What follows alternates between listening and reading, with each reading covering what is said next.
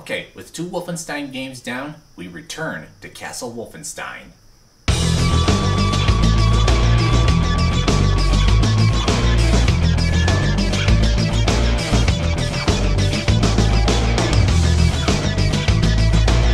Well, BJ has captured the Spear of Destiny 3 times and ended Adolf Hitler's reign, so what's next? Well, if you're BJ Blazkowicz, you know the job's far from over. Return to Castle Wolfenstein was released on November 19, 2001 for Windows, along with an Xbox release named Tides of War on May 6, 2003, and a PlayStation 2 release named Operation Resurrection on May 27, 2003. This time around, there's an increase in activity from the Nazi SS Paranormal Division in Egypt, and BJ and another character, Agent 1, are sent to investigate. That's quite an assignment, but I also have to mention that the console games got the prequel mission. Lucky them. Anyways, BJ and Agent 1 fight their way through mummies and Nazis, but things don't go according to plan, as they're captured during a flight to a designated point and are sent to Castle Wolfenstein. Bummer. To make matters worse, BJ has deja vu while Agent 1 is tortured. Just like before, BJ does the same thing like in Wolfenstein 3D. And that's get the drop on the enemy, grab the knife, and escape.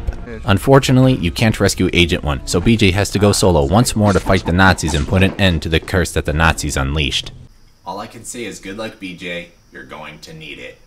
The first thing you'll notice is that there's still no minimap, but unlike before, you won't get lost as easily. Besides the obvious move from 2D sprites to 3D models, the graphics capture the feel of World War II.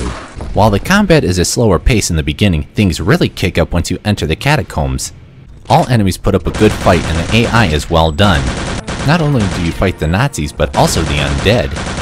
The difficulty does go up as you go further into the game, but not at an alarming rate.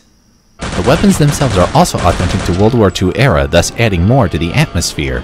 The gun mechanics are programmed really well, and it doesn't feel cumbersome. The music and voice acting are also well done and brings forth atmosphere. I guess Wolfenstein improves with age. Before it slips my mind, let me mention the gold. It really serves no purpose. Do you get anything special for collecting gold? No, you don't. So in one aspect, the gold is just a waste of time. On the other hand, searching for the gold encourages exploration. What's that? The gold does serve a purpose? Okay, so the gold does serve a purpose. The stats at the end of the level tell you how many pieces you found, but that's it. Anyways, Return to Castle Wolfenstein is a masterpiece of itself. It may have taken 7 years to create, but it was 7 good years. While I am aware that this game has multiplayer, the servers are non-existent, at least on the Steam version and without some modification. And before I forget, I'll be skipping the 2009 release of Wolfenstein because I don't have a copy of the game and I can't find it on Steam.